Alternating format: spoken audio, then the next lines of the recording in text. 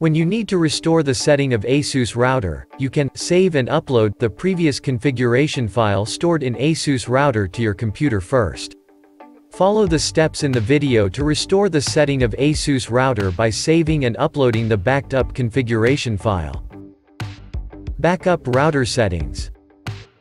First, access to the router setting interface on your laptop via the wired or wireless connection.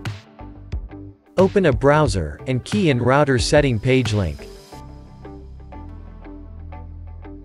Enter your router login name and password.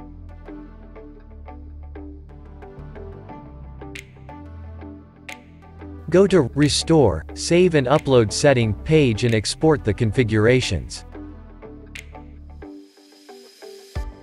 Click Save Setting to save the current router settings. And the file is download complete. Upload the router settings. Go to Restore, Save and Upload Setting page. Click Upload. And then select the router settings file you just saved. Do not power off the router during the upload. Please wait until the setting file upload completes.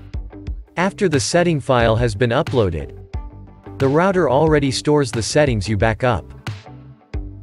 If you cannot successfully upload the setting file,